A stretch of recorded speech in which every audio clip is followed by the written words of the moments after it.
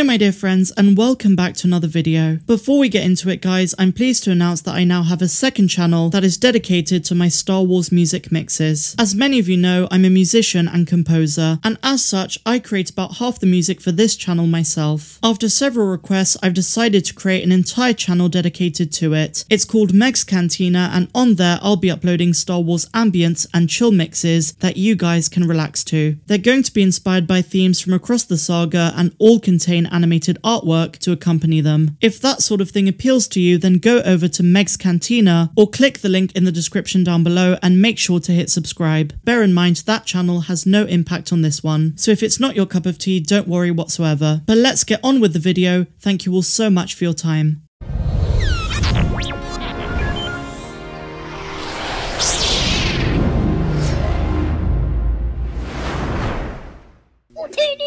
Hello my dear friends and welcome back to another Star Wars news update. According to an exclusive scoop reported by Star Wars Only last night on his podcast Tatooine, The Mandalorian is not going to be renewed for a fourth season, and the upcoming season 3 in 2022 is going to be the last. Now while we haven't had any kind of confirmation of this officially, personally I'm inclined to believe it for several reasons, but I will get into that in a minute. What I will say is you should take this with a grain of salt, because we have had other rumours in the past saying that The Mandalorian is a 4-season show. So do bear that in mind, and when we get official confirmation from Lucasfilm, then we'll know for sure. So let's now dive into it properly. It appears as though Jon Favreau and Filoni have mapped out a big plan for the branches that expand from The Mandalorian. Many of us like to call it the Mandoverse, and it includes the main show as well as its spin-offs, which include the Book of Boba Fett, Star Wars Ahsoka, and eventually, when it goes back into production, Rangers of the New Republic. With this scoop that The Mandalorian is going to end after 3 seasons, I'm starting to see the bigger picture of what they're trying to build. Even though the main show, The Mandalorian, is going to come to an end,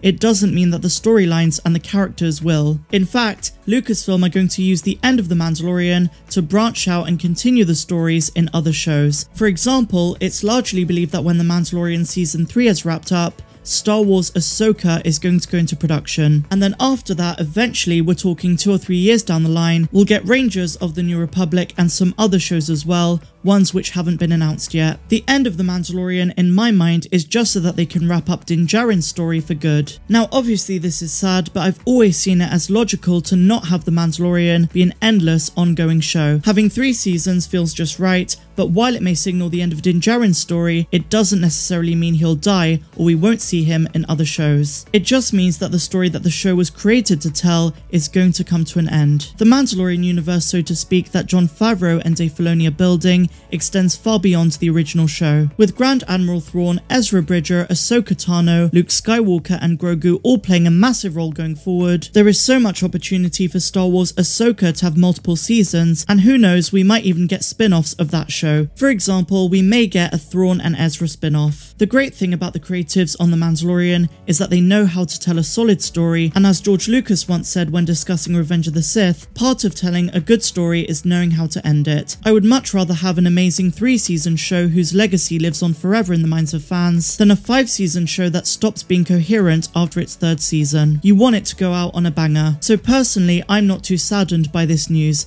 especially knowing how much other related content is coming down the line. We also have to bear in mind that there was a wild rumour floating around earlier in the year that Lucasfilm want to bring Grogu to the big screen in a standalone movie, and I for one would certainly be down for that. On the subject of Grogu on the whole, do not worry, we're going to be getting plenty of him in many projects for years to come. For one thing guys, he's a cash cow for Disney. They've slapped him on so much merch that at this point, I'm convinced there's more merch of Grogu than there is of Mickey Mouse. So Grogu is not going anywhere, and I think there's a strong possibility that we're going to see him in the Ahsoka series and maybe even the Book of Boba Fett this December. But as I say, if this news comes true, it seems like the end of Season 3 is also going to be the end of Din Djarin's story as the lone gunslinging bounty hunter. They might do more with Din Djarin outside of The Mandalorian. As most of us are aware at this point, Pedro Pascal is reported to have filmed some scenes for the Book of Boba Fett, so it is possible possible that after the Book of Boba and The Mandalorian Season 3, we will see him sporadically in other shows as well. I really hope they don't kill him off in The Mandalorian, but there always is that possibility. Now this scoop is very much in line with other rumours I've heard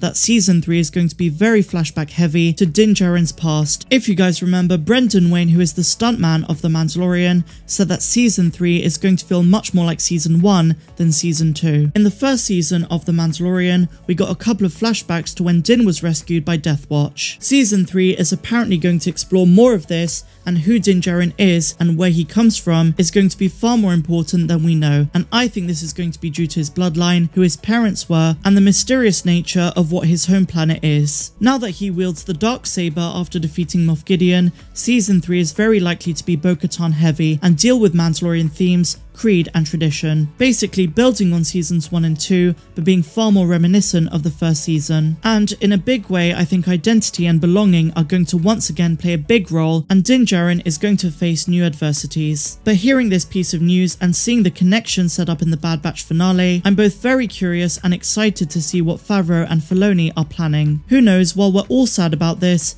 could turn out to be amazing news, because it leaves the schedule open for more spin-offs that connect to The Mandalorian and the Ahsoka series. Now, on the subject of the Bad Batch ending, it seems like Lucasfilm are willing to recanonize elements of the Thrawn trilogy. I've spoken about this in depth in the past, but it is worth bringing up here. I think the long-term plan is to have a wide-spanning timeline that connects to the live-action shows and the animated ones as well as the 3 trilogies that make up the Skywalker saga. Grand Admiral Thrawn is likely to be key to all of this, and eventually the build-up to the return of Palpatine. Another thing that this all hinges on earlier in the timeline is the Bad Batch and where that will lead. We got hints at the end of the Bad Batch Season 1 finale that it will connect to the Mandalorian through Grogu, Dr. Pershing, and cloning in general, but it still is largely unclear. And then there's the whole subject of Omega and if she's going to be brought into live action as well. What I'm saying is they're creating a huge web of interconnectivity, and it will make sense in due course. Now this scoop is not confirmed, so it might not come to fruition, but Star Wars Only is known for his reliability with things like this. He doesn't often scoop things, but when he has done in the past, his sources have pretty much always been right. So I'm going to go with this one on this occasion because it makes the most sense, but who knows, none of us are Lucasfilm insiders, so until it's confirmed officially, we just have to wait and see. But what do you guys think? Let me know what you thought of everything we spoke about in today's news update. Should The Mandalorian end with 3 seasons, or should they have a 4th or even a 5th? If you enjoyed today's video, please be sure to give me a big fat thumbs up, subscribe to the channel if you're brand new, and a huge welcome if you are, and also please be sure to check out my Patreon. The link is down there in the description, and on Patreon you get exclusive access to content that's not found here on YouTube. And just before I go, I really hope you guys check out my new music channel, but otherwise my dear friends, I'll see you in the next one. I'm Star Wars Meg, wishing you all a phenomenal rest of the day, no matter where you dwell in the galaxy. Have a good one.